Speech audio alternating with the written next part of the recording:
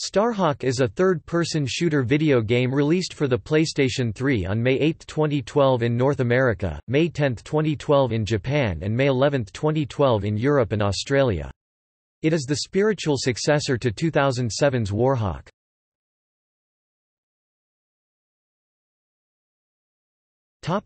Gameplay.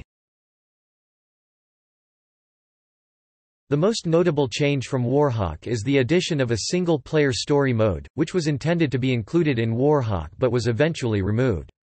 The gameplay is similar to Warhawk. A new system called Build and Battle allows players to build structures such as bunkers, defenses, and armories in the midst of battle, giving the game a real-time strategy (RTS) feel while remaining a third-person shooter. The game includes flying mechs called Hawks. A player respawns into a landing craft which they can steer within a limited range to reach the battlefield. Like Warhawk, there are 32-player online battles. Starhawk also has a cooperative mode similar in concept to the Horde mode in the Gears of War franchise.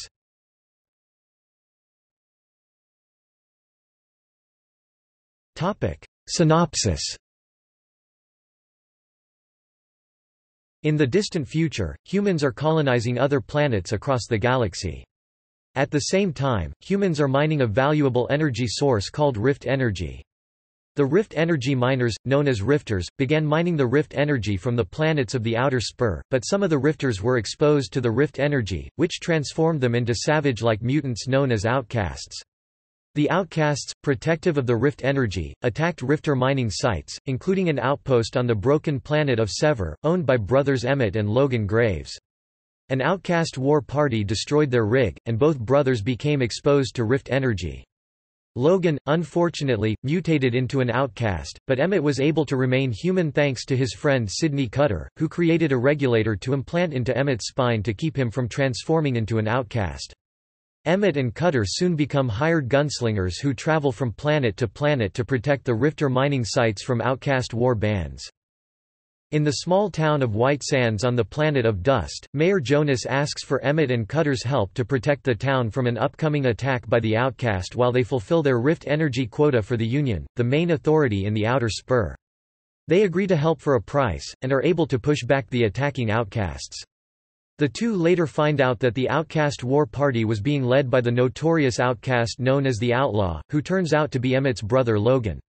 The outcast appear to be retreating in their ships, and White Sands celebrates. However, the Outlaw and his outcast group attack a Rifter freightway, resulting in the captain of the cargo ship to self-destruct the freightway. Emmett and Cutter discover that the citizens of White Sands were taken prisoners by the Outlaw to a nearby moon to be converted into outcasts. Emmett is able to rescue Mayor Jonas, and the two head back to White Sands, which is under attack. Emmett, Cutter, and the remaining White Sands folks are able to defeat the attacking outcasts, but Jonas is killed in the battle. Emmett and Cutter head to Sever, the Outlaw's hideout, to put an end to Logan's atrocities. Emmett confronts his brother, and he subdues the Outlaw. However, Logan is transformed by the power of the Rift energy into a large, monstrous Rift entity. Emmett defeats the entity, and Cutter places a rig on top of the Rift energy source on Sever. Despite losing his brother, Emmett and Cutter continue to make a living by being Rift salvagers.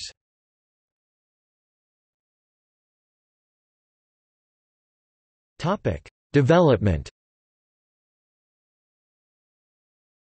In March 2009, Kotaku received unofficial word that the newly created Lightbox Interactive was developing a sequel to Warhawk. The game would be a Warhawk in space, and had already been in development for some time at that point. Warhawk game director and Lightbox Interactive president Dylan Job would not confirm the rumor, but told Kotaku, "It's way too early to comment on anything, but I can say that we have some really exciting stuff in development that our Warhawk fans and new players will love." In April 2009, Sony trademarked the name Starhawk. Giving further credence to the rumor, in June 2010, Dylan Job tweeted that he was on his way to Sony for a review and playtest of Lightbox's next title, and that the reviews with Sony had gone well. Job also stated that Starhawk is very far away from beta testing after one eager Hawk fan speculated that we could be seeing a Starhawk beta soon. In October 2010, Dylan Job stated that the developer won't rush its unannounced Sony title and "We don't want to show it before it's ready," but adds that it's "making absolutely fantastic progress." In February 2011, Dylan Job hinted that the studio is soon to reveal its secret Sony project. In May 2011, Dylan Job tweeted, "The wait is over next Friday." That was the same day US TV show G4 TV planned to reveal a Sony surprise in its May 13 show. Further, the latest issue of official PlayStation magazine speculated in its rumor column that the PS3 exclusive flight sim would feature a story-driven campaign with full co-op support.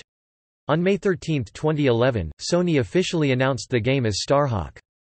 It was revealed that the title is being developed by Lightbox Interactive in partnership with Sony's Santa Monica studio and will feature the same third-person shooter experience from Warhawk in a variety of new set space settings. While Warhawk was a multiplayer-only experience, Starhawk would feature a full single-player campaign. Further, Dylan Job revealed the game will support split screenplay, but not PlayStation Move. As of April 2011, there has been an interactive Facebook page for Starhawk, run by the game's chief developer, where Facebook users and Warhawk users alike can suggest ideas on how they would improve gameplay from Warhawk to Starhawk. The developers often ask questions of users, such as, "How can we improve the online multiplayer game experience?" And fans of the page can respond with answers to the question, along with any ideas they may have.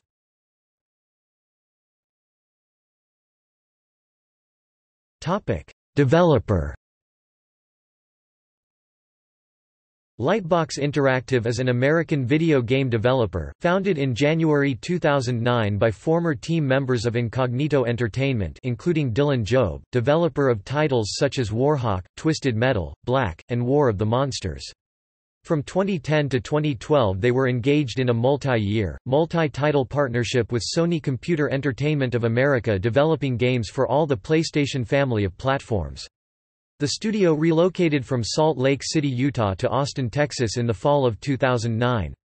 On October 17, 2012 it was confirmed that Lightbox Interactive's contract with Sony ended and that Lightbox laid off 24 employees the day after. Lightbox had 32 employees in total. They also confirmed they were moving to iOS game development.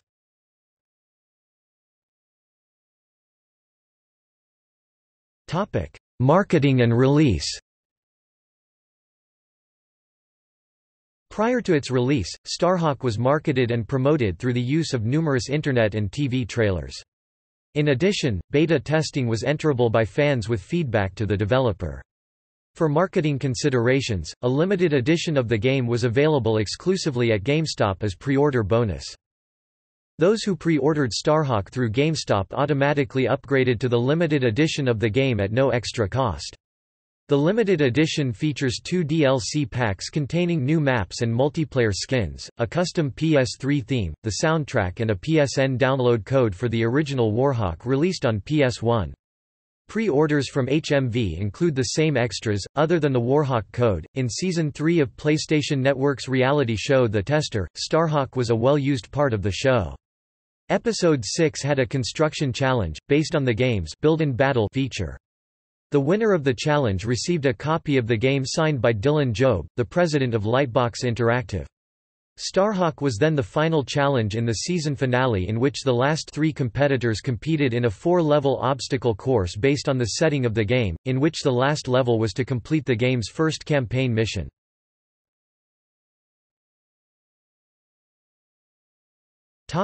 Development. In November 2011, Sony's confirmed its Starhawk private beta test would go live on EU and US PSN on Tuesday, November 22.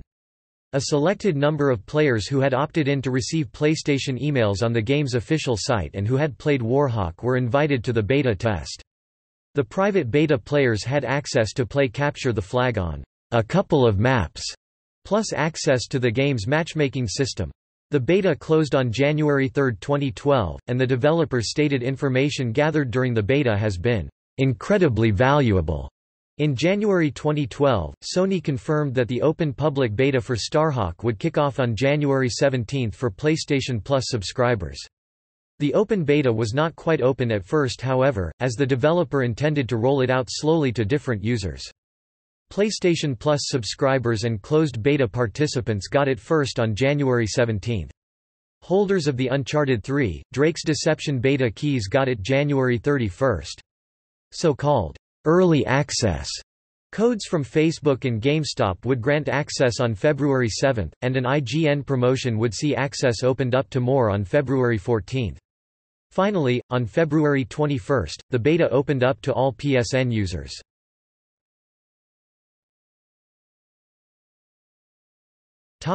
Reception. The game currently holds a 77 score on Metacritic, indicating generally favorable reviews. IGN awarded the game a 9.0/10 while Game Informer gave it a 7.50/10. Praises included the multiplayer component of the game, which was regarded by some reviewers as the best multiplayer on the PS3. Criticisms were leveled at the game's weak story and uninteresting characters.